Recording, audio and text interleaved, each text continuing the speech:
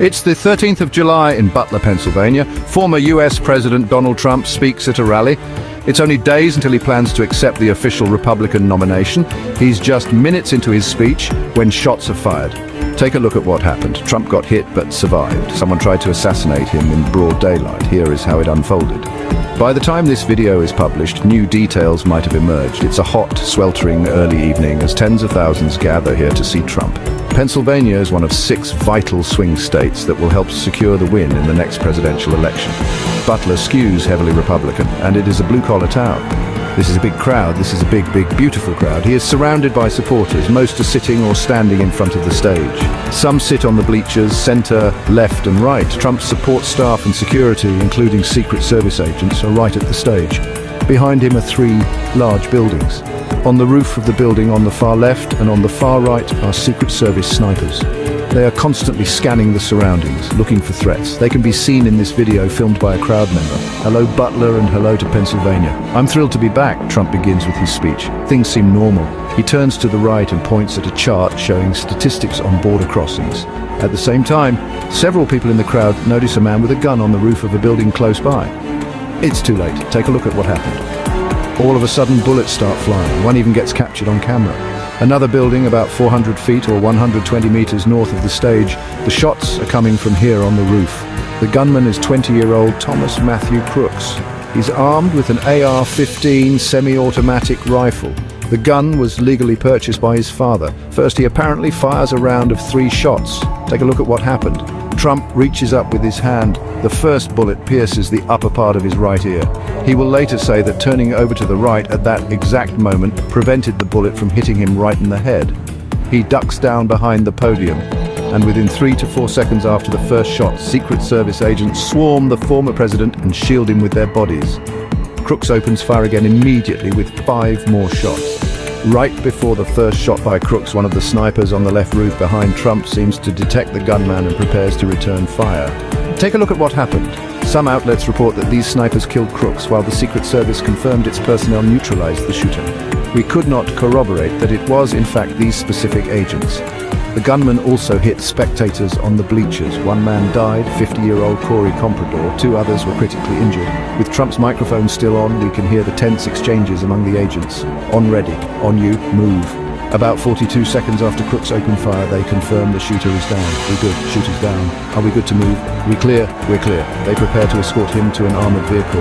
Let me get mine. I got you, sir. I got you, sir. Let me get my shoes. Hold that in your hand. Bloody. So we gotta move to the, let me get my, okay, watch out.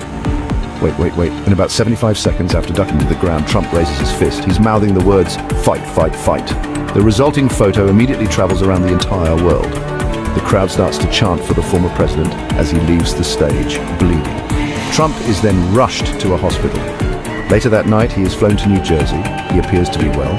There are a lot of questions we don't have an answer to right now. Why were the forces unable to prevent the attack? Analysis on X suggests that at least the snipers on the roof behind Trump were likely scouting for dangers further away, with this rooftop possibly falling into the responsibility of other law enforcement agents. We were unable to corroborate that. Why couldn't our men climb up on this building?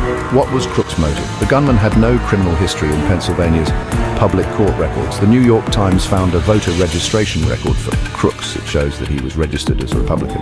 They also found that he donated $15 to a liberal voter turnout group through a Democratic donation platform in 2021. He was a kitchen worker and had a membership at a local shooting club. The FBI found suspicious devices in both his car and home. They are being evaluated by the agency. At the time of this recording, the investigation is ongoing and new information is being published by the minute. President Biden and various leaders around the world condemn the attack and political violence at large. The picture of Trump, bloodied but defiant, with a raised fist in front of the American flag, will surely become a powerful symbol in his re-election campaign. In the immediate aftermath, the atmosphere was thick with tension and uncertainty. People were trying to make sense of what had just happened. There were more questions than answers, and a palpable sense of unease hung in the air. Shortly after, President Trump addressed the nation. His response was swift and, as always, polarizing. He sought to reassure his supporters while dismissing the concerns of his critics. His words, however, only seemed to deepen the divide, leaving the country more fragmented than before.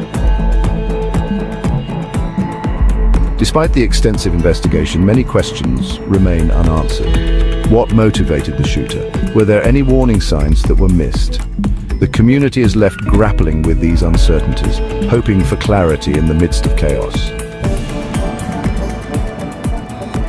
As authorities delve deeper into the shooter's background, they uncover a complex web of personal struggles and past incidents. Friends and family are interviewed, revealing a troubled history that may have contributed to this tragic event.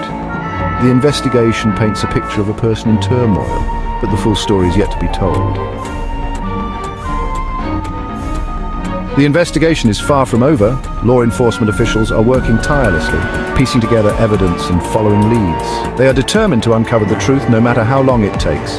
Every detail is scrutinized. Every witness is questioned in the quest for justice. The incident has sparked reactions from around the world. Leaders express their condolences, communities hold vigils, and the media covers every development. The global community stands in solidarity, mourning the lives lost and demanding answers. The impact of this tragedy is felt far and wide, transcending borders and cultures.